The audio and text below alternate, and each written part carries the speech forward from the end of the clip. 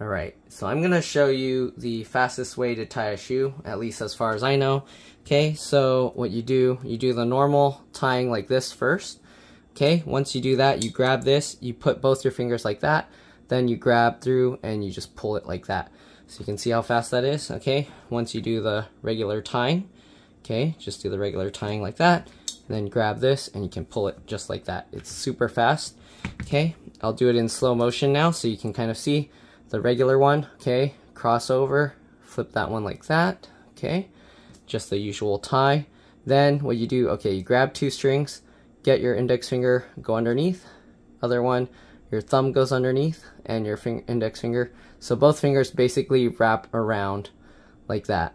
And also, if you're kind of doing it, you want to pay attention because you don't want it to go backwards. I don't think it'll work that way. Let me see if I can do it backwards. And I don't think it'll work that way, but yeah, see, it won't work that way. So what you want to do is, if you look at this, the first tie that you did, you want it to pretzel on its, like twist on itself, okay?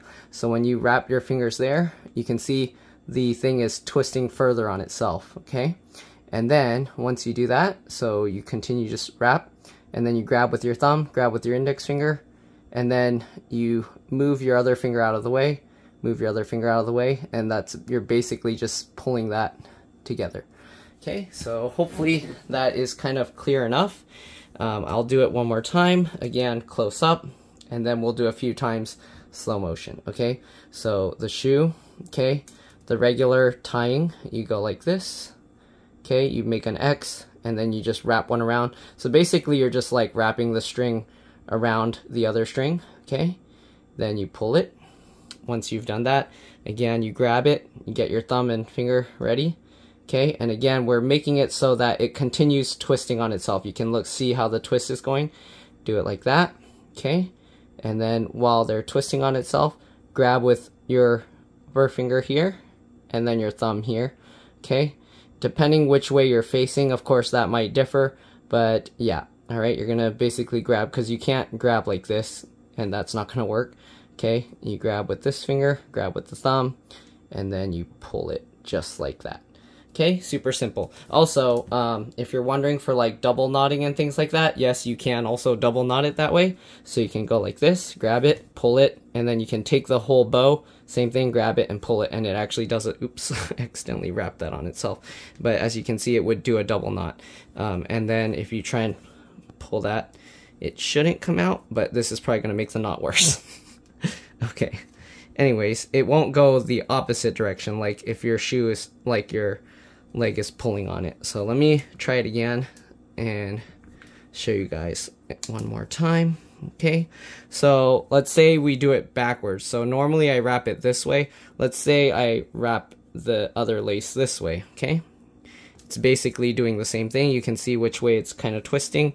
So we do this, you can see the way the twist goes. One ends up like higher up and one ends up lower, and that's how you know which finger to use where.